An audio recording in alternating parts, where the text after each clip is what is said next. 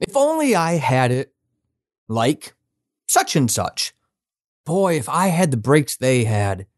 Boy, if I were only fill in the blank of the demographic that you would like to be or would hope to be. It doesn't matter. You know why it doesn't matter? Because every writing journey is unique. It's different. Writing journeys are not created equal. This episode of Horrible Writing, that will never work. You can't push that. Seriously? Don't. Oh my God, that's another thing you do. You probably should find other hobbies. You ever learn how to stop? Be happy. You don't bother me. I've seen better papers. Do you really want to do that? And give it up.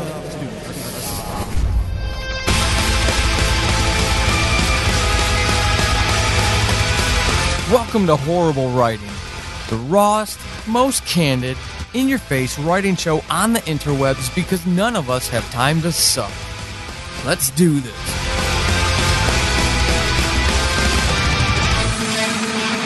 Welcome to episode 108 of Horrible Writing. I am your host, Paul Sadine.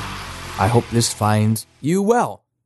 It is raining. I was almost about to drop an expletive there, but I didn't want an explicit label on this episode because this episode is very, very important to me. Definitely. I've been published for a year and 2 months. My 4th novel was just released. I could drop my 5th one tomorrow if I wanted to, but I'm trying to get my audiobook done for that so I can try to actually line up the ebook, audiobook, and paperback release all at the same time like I planned to do for Rip, which is out now. If you want to go find a thriller suspense about a serial killer, hook a brother up, help me out, pick up a copy, that would be great.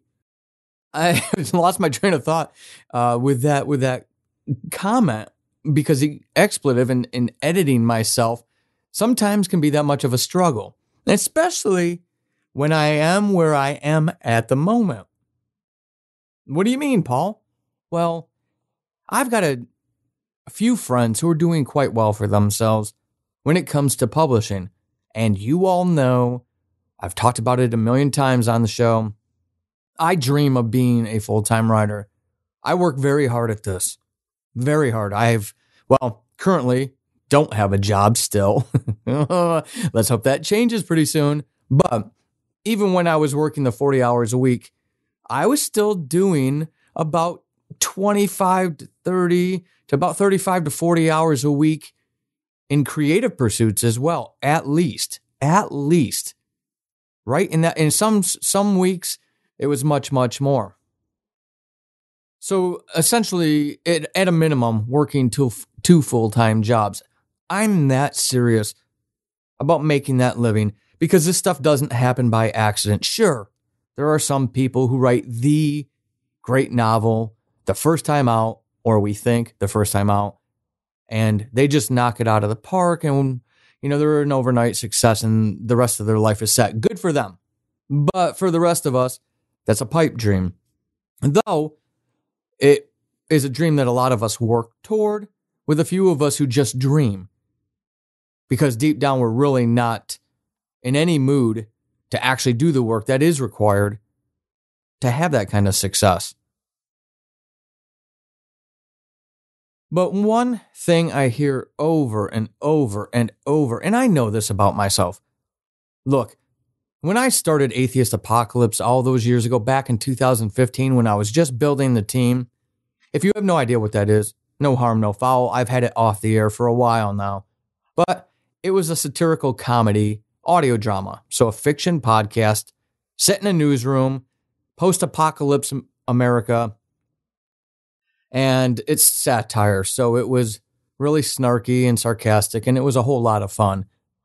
But by the second episode of that show, I'd already had the sound producer quit because he was essentially a hobbyist. Even though I laid out the expectations right up front, he didn't believe, he didn't think I was as serious as I was, whatever it is. I'm a very driven person. I'm very focused. That's my nature anyway, but joining the military at 17 and then spending 20 some odd years in the military kind of taught me how to lock in on something if I really wanted it. And one of the ways that it did it is by me hating my job, hating my life in the military. It wasn't me. I'm a family person. And in case you don't know, the military loves taking its people away from their families. It was not how I wanted to spend a quarter of a century, essentially, and it's definitely not how I envisioned my life turning out.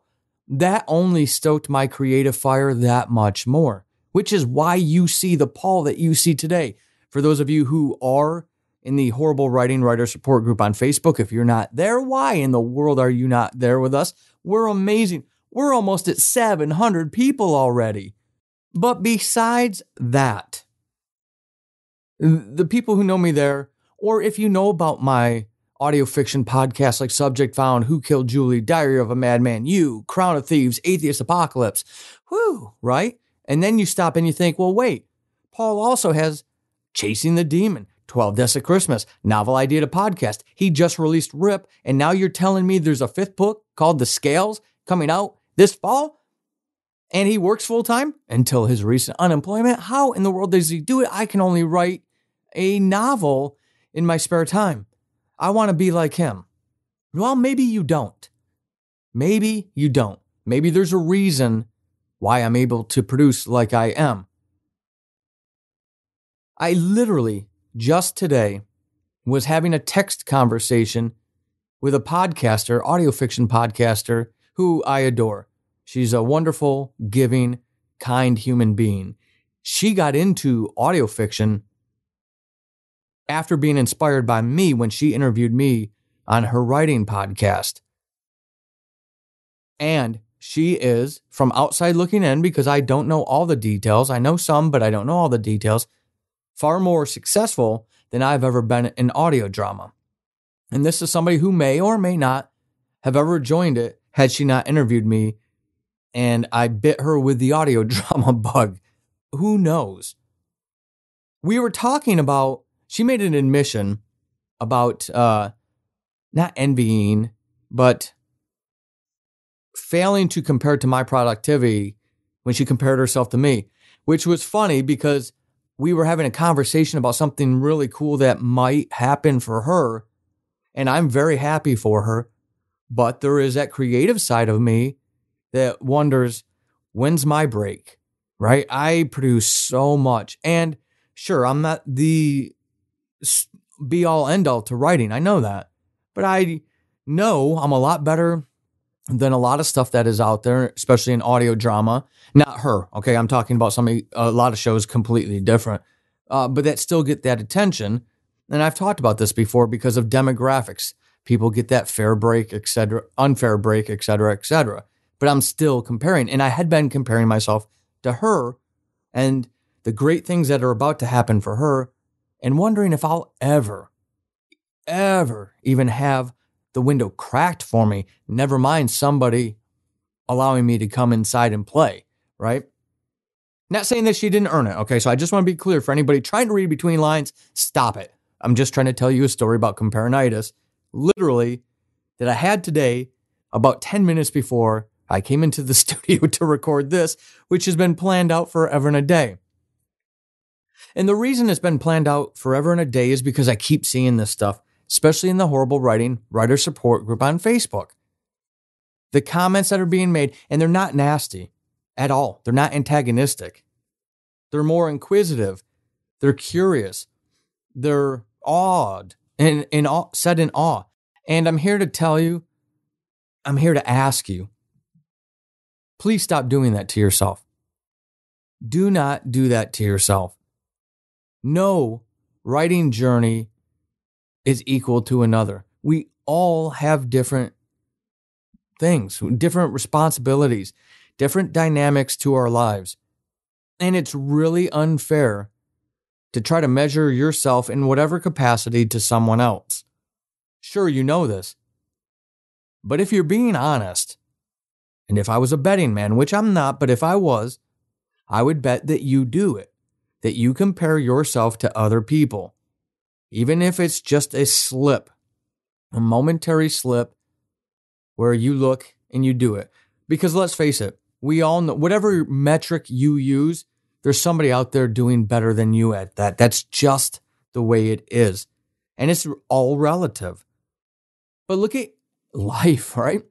Look at our daily responsibilities. We all have different responsibilities. Could I produce as much as I do if my mother suddenly needed to be cared for?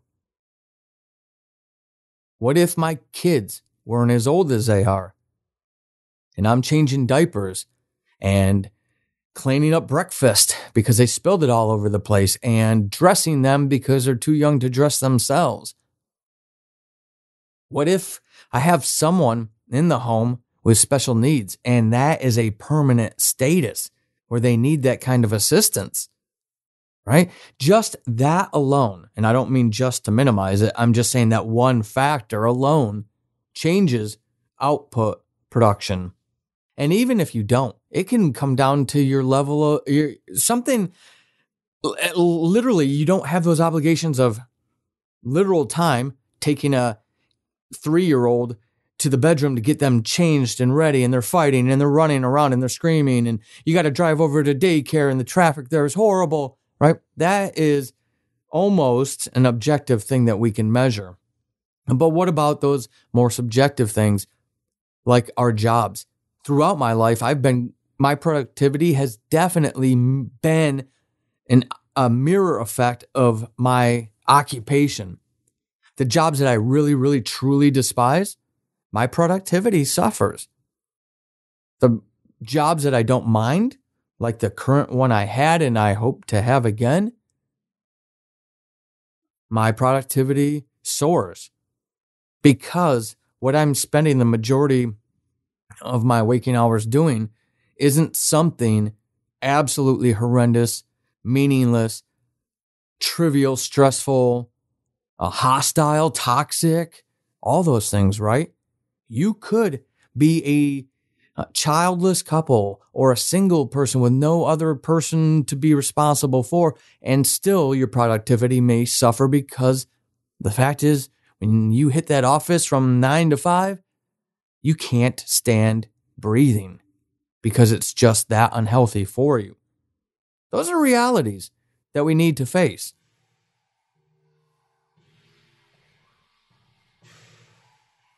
Women are being murdered. A serial killer is on the loose. One reporter with a story to tell. Janice Herring is a pariah in Memphis's media circles. Fired from her television job? She will do anything to get back in the game. When the city's leading newspaper offers her a chance, she finds herself writing the hottest story the city has ever seen. But soon she's fighting on all fronts. Peers are moving in to steal the story. The police, unwilling to cooperate. And now, a strange man is stalking her. A pattern is developing in a string of murders that has Janice questioning her friends, her family, and even herself. The story of the Memphis murders was going to reestablish her as a preeminent reporter in the city. But with the pressure mounting, will her new boss give her the chance? And will the killer give her the time? Rip, the new thriller suspense from me. Pick it up on ebook or paperback or both on Amazon. Join the mystery today. So I know I've been saying this a lot this year, but it really is about mindset. I think mindset is so important and so often ignored. Our mindset will dictate how we react to the reality around us, our world, the way we see things. And it's not easy. It is not as easy as saying, oh, I'm just going to not compare myself to others. Because it's still going to happen. You're still going to have that slip. You're still going to do it. And it's whether or not you recognize those moments when you do and how you react to that. Some of us do really well with us. Others struggle. It is an individual challenge. But the biggest thing that you can do is to be cognizant of your awareness of your journey. Your journey is your journey. Your goals are yours. My goals are mine. When I give you advice, when I share my experiences here, it is with an air of accountability because this is about being candid. Empowerment through candor. It's about being real. It's about not pulling any punches. I would never disrespect you all enough to give you platitudes. I don't believe in platitudes. I don't need them. They're platitudes for a reason. I'm being real with you. And that's how I show I care, is that when I'm being straightforward. For some people, that's a little too much because accountability is a tough thing. But here I'm asking you to be accountable to yourself. What is your mindset? How are you looking at your writing journey? Are you comparing it to other people? Are you at complete peace with where you are and where you're going? And what is your plan for when that fluctuates? Because surely life will throw something at you. The conditions of life change constantly. So are you ready for that moment when they do? Are you prepared to respond, to keep yourself healthy? Be okay with your journey. And if you're not, figure out why you're not. I'm not reaching my goals. Well, have you set them?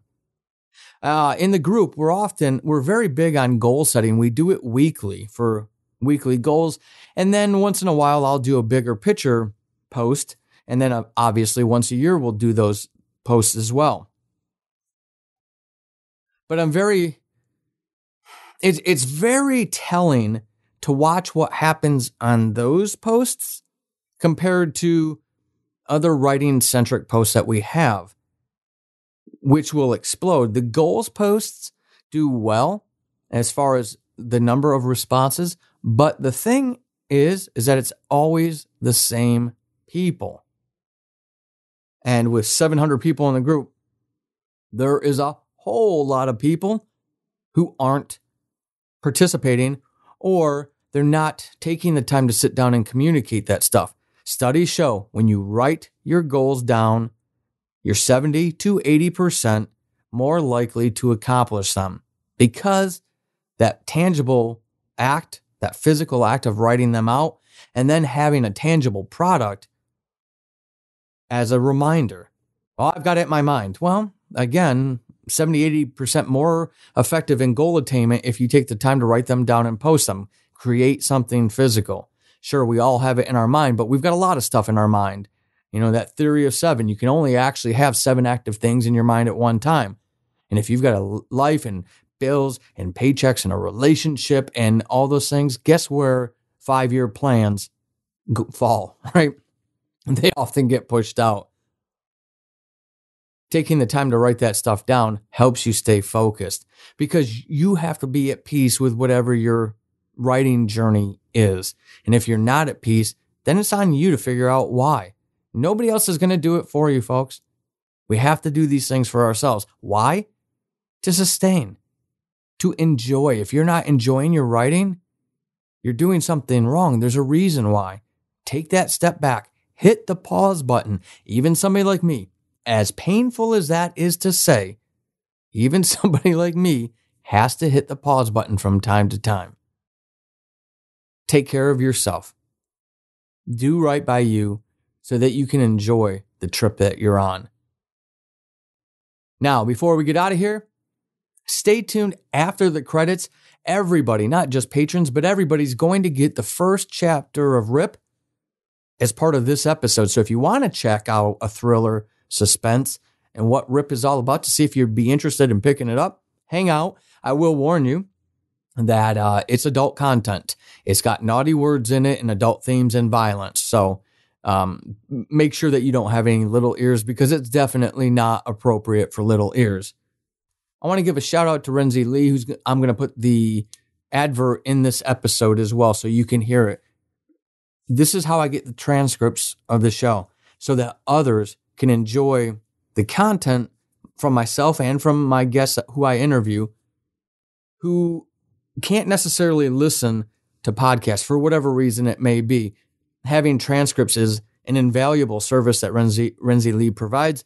And I want to make sure that if you're thinking about looking for transcripts for your stuff, make sure that you're checking her out. You've got the contact information and you can get in that nice conversation with her about her services.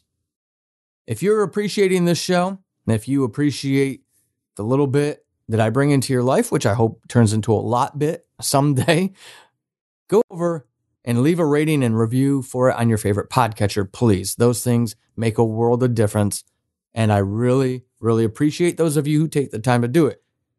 Go to paulsading.com, click the support tab if you want to support. Even $1 a month gets you access to a lot of exclusives. They go outside of just a writing how-to podcast. So definitely go over there and think about joining me there as well. I appreciate each and every patron that I have because these things just wouldn't be possible if it weren't for them. Until episode 109, keep being epic. Transcription by Renzi Lee over at Renzi Lee Freelancing. For fast turnaround times on content writing, transcription, and editing services, email Renzi at renzileefreelancing@gmail.com.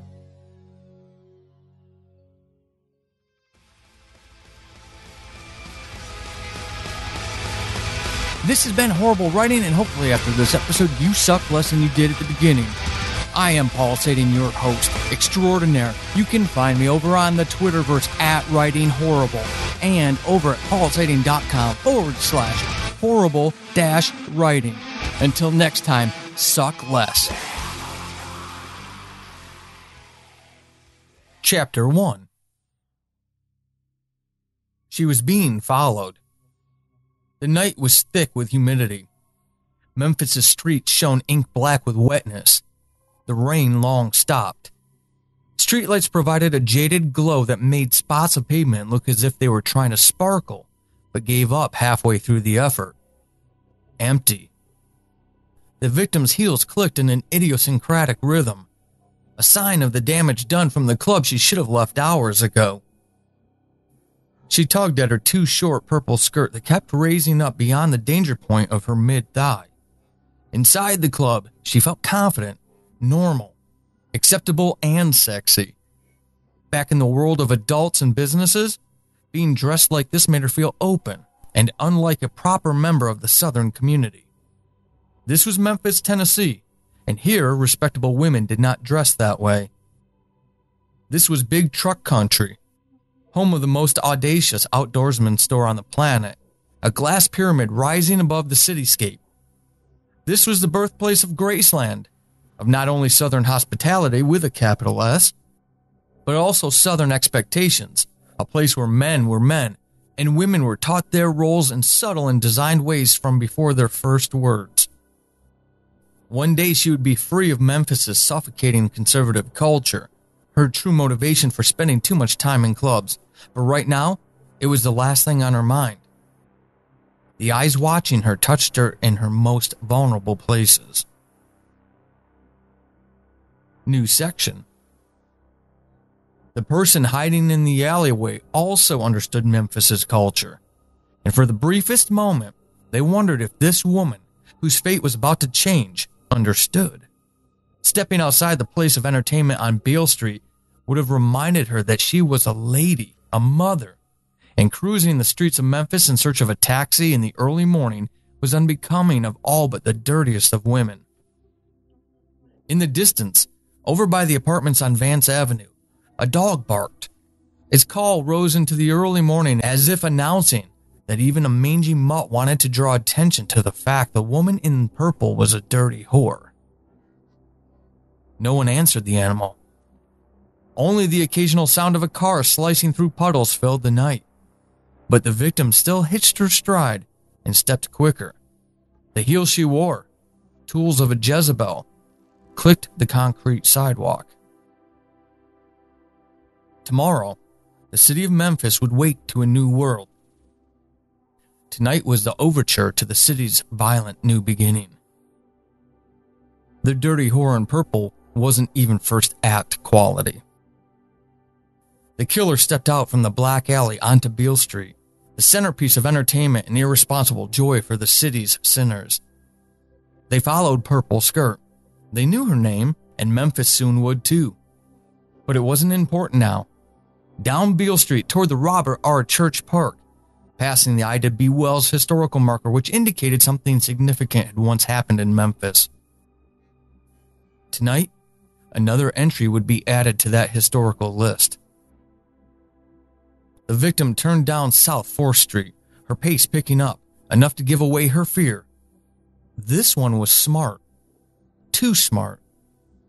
Too aware. The legacy couldn't fall before it began. The killer grunted quietly, half in satisfaction, the other half parted by frustration and bloodlust. Time to control.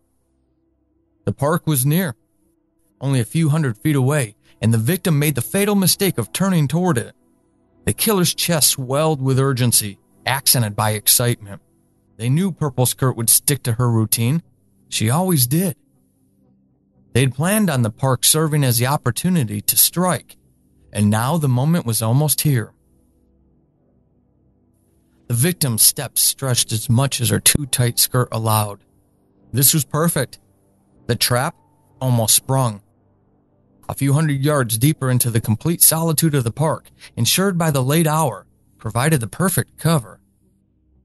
Emboldened, the killer increased their strides. The victim clutched her purse to her side. Her heels drummed her panic. The killer accelerated into a run. The distance shortened. The sidewalk curved to the left, and so did the victim, heading back toward Beale Street, past the church, past the historical marker for the auditorium. The killer sprinted. Purple Skirt wouldn't get back to Beale Street. 20 feet. So close, but still too far. And running out of time. 10 feet. Even from behind, the killer heard the victim's exhausted panting. This was fun. 5 feet. Almost there. Beale Street loomed. Too many street lamps. 3 feet. Almost time. 2. The victim cried, "No!" The killer grinned. A foot. "Please!" The killer lunged, laying flat as they flew into the victim. The woman in the purple skirt was soft and smelled of decaying cigarette smoke. They crashed into the concrete sidewalk. The killer cushioned by the victim. There was a crack. A bone. The victim's. She rolled, trying to escape, but the sprint around the park had exhausted her, and she didn't have much fight left. The white marble arch announcing the park's name stood sentinel for this life and death struggle. It also marked the edge of the park. They were close to the street, too close. The work had to be done fast.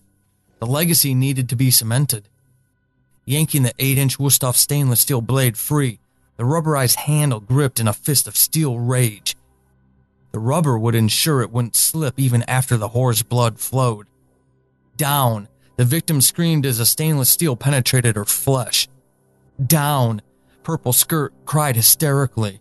This would draw attention. A gloved hand over the victim's mouth muffled her cries. Down. The third stab took the fight out of the woman. Whore. The killer mocked the death of evil. Down. Hey, knock this shit off. A voice, a man's, broke the ecstasy. The killer looked up at a burly figure across the sidewalk and down the street. 30 yards. Only a few seconds to spare. Die, dirty girl. Down. Purple Skirt didn't struggle. She didn't cry out. A shrouded whore. Bloodied. The killer jumped to their feet, taking another look at the witness, cursing their bad luck and unfinished work. They weren't going to get the time they wanted with this first one. But there would be many more. The park, dominated by two churches of different denominations, provided a sanctuary. The killer sprinted between them, through trees and down the sidewalk toward Linden Avenue, remotely aware that the witness was huffing his way to the dead woman in the blackened dress. Blackened to match her soul.